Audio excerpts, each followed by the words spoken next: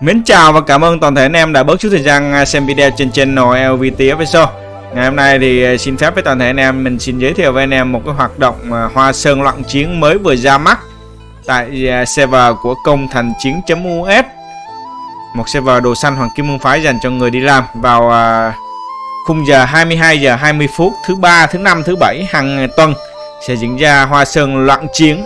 Các cao thủ sau những tháng ngày bùng ba sẽ được quy tụ vào đây để so tài với nhau. Ai giết ai là người sống sót cuối cùng sẽ là người chiến thắng mọi người nha. Chúng ta thấy là các cao thủ mang trên mình những con ngựa phiên vũ, những món hoàng kim môn phái rất là ghê gớm, như là kiếm hoàng tử bé của võ đăng đó, hay là những ống tiếp màu xanh của cái băng. Rất là đông cao thủ đang quy tụ ở đây để chuẩn bị vào Hoa Sơn Loạn Chiến.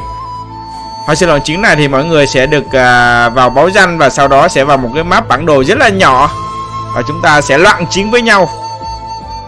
Như cái tên đã chúng ta vừa đang nêu ra là Hoa Sơn Loạn Chiến, có nghĩa là sẽ không biết đối thủ là ai hết và chúng ta sẽ biến thành một những cái hình NPC giống nhau, không biết đối phương là ai và sẽ loạn chiến với nhau. Ai sống sót cuối cùng là người chiến thắng nha mọi người nha. Và phần thưởng rất là giá trị. Chúng ta đợi chờ giống như lát nha, còn 1 phút nữa mà thôi. Đó, như vậy thì chúng ta đã được vào trong đây rồi mọi người ạ. Rất là hỗn loạn nha mọi người. Rất là đông, rất là hỗn loạn. Nhưng có vẻ thì mình chắc tí mình phải ao ra gấp mọi người ạ.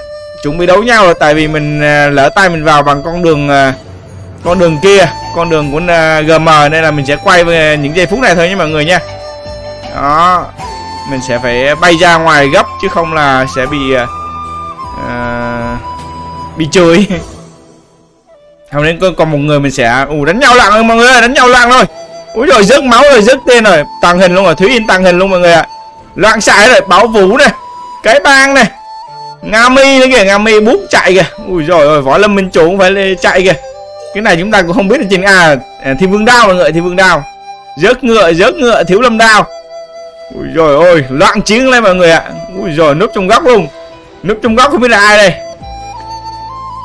Không biết nhận ra ai với ai. Võ Đăng, Võ Đăng xoáy kìa. Ui rồi xoáy, chết rồi, được tiền nha. Giết được một người là được 5 xu nha mọi người nha. Đó, tiền đồng rớt mà không ai nhặt kìa. Ui rồi ôi, tiền đồng quá trời luôn mọi người ơi. Ui giời, quá là hấp dẫn luôn mọi người ạ. Đây những giây phút giải trí sau một ngày làm việc mệt nhọc thôi nha anh em. Không biết ai là ai, không biết ai sống sót cuối cùng đây. Rất là hỗn loạn, rất là vui đúng không mọi người. Nói chung là giải trí đấy mọi người ạ. Sau một ngày làm việc mệt nhọc chúng ta giải trí một tí, những trận tống kim hay những trận liên đấu, những trận đại hội võ lâm thì đây cũng là một cái hoạt động cho anh em giải trí thôi. Đấy, rớt tiếp. Rớt đài hơi bị nhiều mọi người. Úi rồi ôi, rớt hơi bị nhiều, rớt xu hơi bị nhiều nha mọi người nha. Thiên nhận Thúy Yên kìa, Thúy Yên, ui Thúy Yên tạc kìa.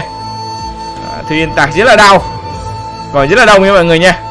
Quân Bảo bị hạ trong Hoa Sơn Loạn Chiến, Thúy Yên trưởng hệ thống là bị hạ. Rất là đông vui với mọi người. Số còn lại là 17, trong đó có mình nha mọi người nha. Rất là vui đúng không mọi người. Quá vui luôn, quá vui luôn mọi người ạ. Ui còn tí máu kìa.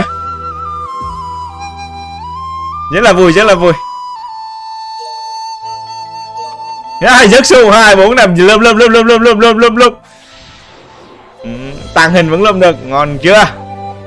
Đó, anh em nếu thấy hay thì hãy tặng cho những cao thủ này một like và anh em hãy truy cập vào trang web là công thành chiến.us để tải game. Server dành cho người đi làm miễn phí BK. Chúng ta chỉ vào nhận chấp, nhận đồ và BK mà thôi, không có thu phí gì hết. Lại rớt ngựa, lại rớt ngựa. Ui Thiếu Lâm trầu quá là Thiếu Lâm. Ui cá lóc bổng đắt kìa. Ui rồi chạy mất dép luôn mọi người ạ. Vẫn còn chú ngũ độc ở đây. Ở đây thì chắc là các bang hội sẽ trong Discord và sẽ kêu mày đứng đây, bảo tao bảo kê cho. Chỉ còn 10 cao thủ thôi mọi người ạ. Vẫn còn Võ Đăng. Thôi chắc mình tạm dừng một tí để mình thôi để quay cuối cùng luôn. Để lúc cuối cùng thì người đó sẽ giết mình. Bữa sau thì mình sẽ vào bằng con đường khác nha mọi người nha, chứ còn 10 cầu thủ nha mọi người nha. Rất là vui. Võ đang xoáy ghê, xoáy hung mê luôn kìa. Cái này chúng ta là không biết là mình trên người xuống người rồi, rớt người rồi. Rớt người rồi. Thánh cô vừa bị hạ. Rất là vui mọi người, mặc dù thời gian đã diễn ra khoảng vài phút rồi mà các cầu thủ vẫn chạy loạn xạ hết. Vẫn chưa phân thắng bại mọi người.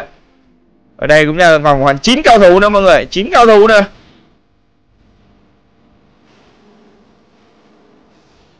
Ai chiến thắng cuối cùng là sẽ được phần thưởng rất là giá trị nha mọi người nha.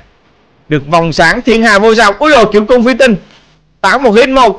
Cái băng bóng rời xa luôn, rời xa khỏi đất luôn. Ôi xong rồi, cú nào bất tỉnh KK cũng mới vừa ngã ngựa.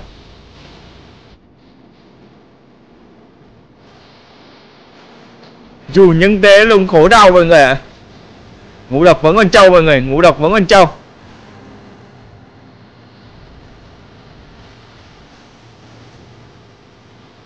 Bây giờ vẫn chưa kết thúc mọi người ạ. Cầu thủ Thúy Yên này tăng hình và chạy thôi. Cứ tăng hình và chạy, sống sót đến cuối cùng. Cũng là một chiến thuật của Thúy Yên mọi người ạ. Rồi ngũ độc ngã ngựa. Elizabeth ngã ngựa, còn 6 cầu thủ mọi người ạ. Thôi chắc mình tạm dừng video để tí mình quay người chiến thắng nha mọi người nha.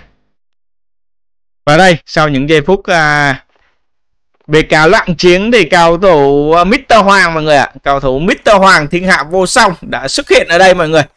Nó thấy Mr. Hoàng thiếu lâm đao. Lâu lâu nó mới hiện cái hiệu ứng ở trên đầu nha mọi người nha. Nên là từ từ nó mới hiện hiệu ứng trên đầu. Đó, thiên hạ vô song đó mọi người.